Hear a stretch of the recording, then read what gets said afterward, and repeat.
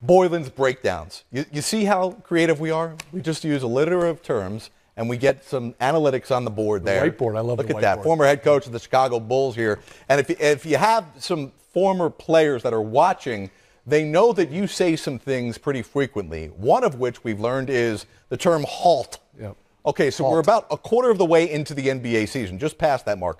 Explain to us what halt means and why you say it all the time. Well, you go through training camp. Yep. You go through November. You go through December. You try to get to Christmas. People are angry. They're hungry. They're lonely. They're tired.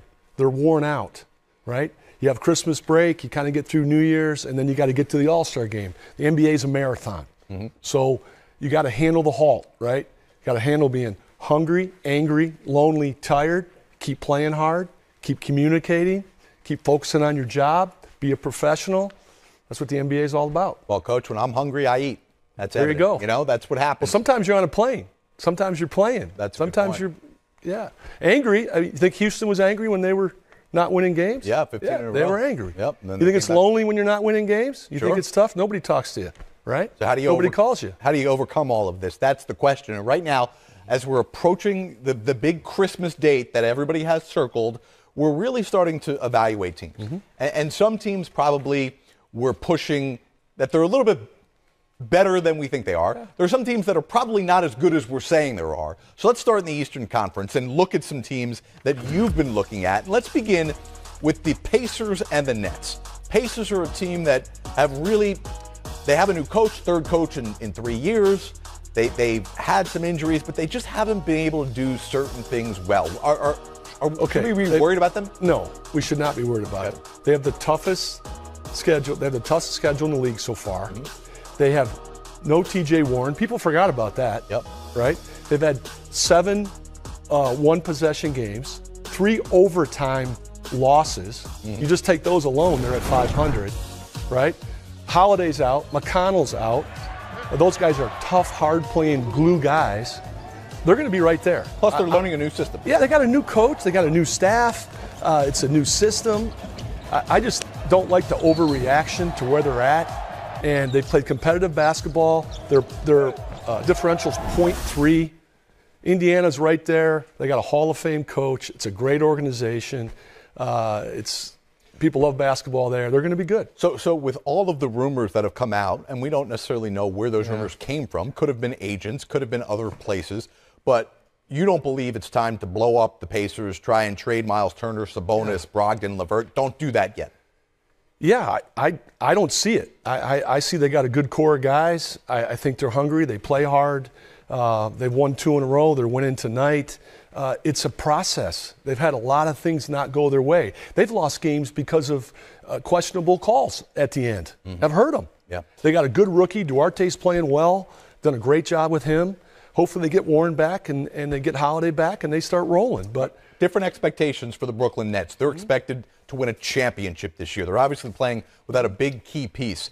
But they have struggled against teams that are also pretty good. What do you make of who the Nets are right now? And will James Harden ever look like James Harden again? Well, I'm not big on the 500 team or plus 500. Or it's still early for that, too. What I see is Steve Nash has done an unbelievable job. That's what I see. Harden came in. He admitted he was a little behind, okay? They haven't played as well as they thought. Harris is out. Mm-hmm. No shooting. Irving is not there. They've handled that trauma to that franchise with that situation. And they're 6th in the league in defense. 6th. Nobody thinks about that. Right. That's unbelievable from where they were last year. They're 7th in offense. And they're right there. They had a great win at Dallas the other night. They're playing the right way. They're getting a lot from a lot of guys. Patty Mills, great addition. So I just think they've done a great job. And I think they're going to be right there. And, Aldridge has been a nice addition for them. Yep. So, we'll see what happens. But Harden and Durant can carry you. They need more shooting around them. They got to try to find some more shooting. Right. Create space for those guys. But they're defending in December. They didn't do that last year. Right. And it's amazing they're doing that without a true rim protector as well. That is one place where the Nets are not deep I think right now. Steve Nash is an underrated, kind of unassuming, quiet guy. He's done a heck of a job. All right, let's go to the Western Conference. And No surprise here. We're going to talk about the Lakers, also talk about the Nuggets. So, Coach, Lakers are at the 500 mark right now. They've had a bunch of injuries. They've had some COVID scares. Are we jumping to conclusions too quickly that the Lakers are in trouble? We are. They've had 12 different starting lineups. They had another different starting lineup tonight with AD with the sore knee, right? Everybody prepares for the Lakers. It's one of the biggest games on your schedule. They get everybody's best shot, all right? And the other thing is they added a Hall of Fame MVP ball-dominant guard into their system. It takes time, Jared. It's hard. It doesn't just happen. You just don't put the pieces together and everything works out for you. They also got a new staff. Frank's got 2 new coaches on his staff. Right. But Frank's, championship coach. David Fizdale's his championship coach. The bottom line is, if the coach has got to coach effort and toughness, that's hard. They have to play harder. We talked earlier, 50-50 balls, loose balls, playing the right way. They play in a crowd a lot. You can't play in a crowd. You got to move it on to the next guy. You got to trust. That takes time. So they'll figure it out. How much does it change, though, from the coaching perspective, that the playoff format has changed? It used to be where if LeBron's on your team, as long as he's in the top 8, we're fine. Doesn't matter what seed we are.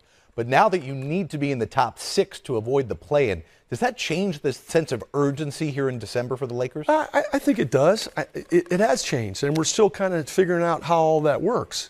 If you didn't have that and you finish 8th, you're going to get at least 2 home games. Well, that's big for a franchise, and you have a chance. I was with the Rockets in '95 when we were in the 6th seed, and we won it.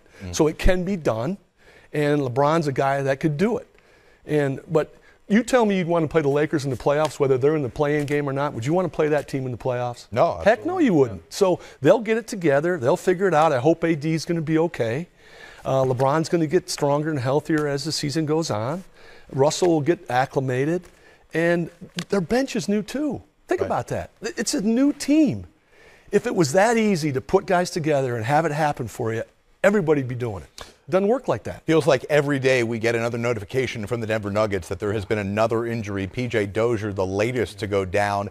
They're playing without Jamal Murray. They're playing without Michael Porter Jr. Don't know if and when either one of those two will play yet again. And Jokic is still putting up historically good numbers, looking like he could win MVP possibly, be right up there with KD and Steph. Yeah, well, he's just unbelievable. I was watching him last night. I mean, it's just amazing what he does. But think about that. They lost Michael Porter Jr. Now, he plays 3 and 4. He's a 2-position guy. He's a spacer. He has length. He blocks shots. He stretches the floor for other players. That's a huge. You can't even measure what that does to your offense, okay? And then they don't even have Jamal Murray. Just like T.J. Warren, everybody's forgotten about Jamal Murray. He's not even playing. Right. I think Steve Nash and I think Michael Malone are coach of the league candidates for what they've done with their teams so far this year. And Denver guards, and they play the right way, and the ball moves. And I love the Green guys, right? I loved J. Michael Green. I coached him in San Antonio, and just a hard-working, tough guy. And then Jeff Green, I mean, he's like the modern-day Chucky Brown. Yeah. Right? All he does is win. Remember Chucky Brown? Yeah. Huh? The guys in the Nets last year told me that as many superstars as there were in that locker room, it was Jeff Green who was the glue guy to keeping that team straight. Yeah, so I think Denver's doing a heck of a job with what they have. I love the Cambazo guy. He's tough, and they compete. I'm amazed at what they've done there, and I wouldn't want to play them in the playoffs either.